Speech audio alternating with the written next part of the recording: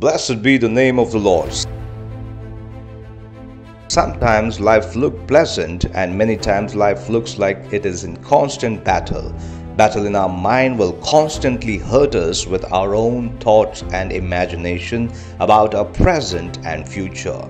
The devil tries to put us in a battle in many different and difficult situations, but I would encourage you that don't give up, because we have a God who is alive to handle our battles.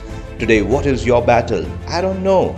Maybe you're battling about your life, health, family, children, finances, job, partners in your business, and other issues in your life. But I do know that there is a God who loves and cares for His children, and His name is Jesus, who is alive even today. Bible promises in 1 Samuel chapter 17 and verse 47, battle belongs to God. We see in Exodus when entire Egyptian army came with swords and spears to kill Israelites, but Moses had only staff in his hands, and Moses could not handle and face the king of Egypt and his army, but he submitted and surrendered his battle to God, and God handled and settled the battle for Moses.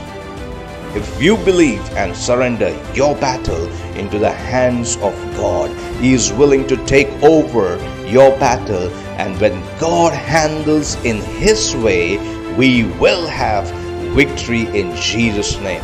Brothers and sisters, give your battle to God Almighty to handle, and God will handle and settle your battle. He is a God who settles our battles. May this message bring great victory in your life, and may the name of the Lord be glorified. God bless you.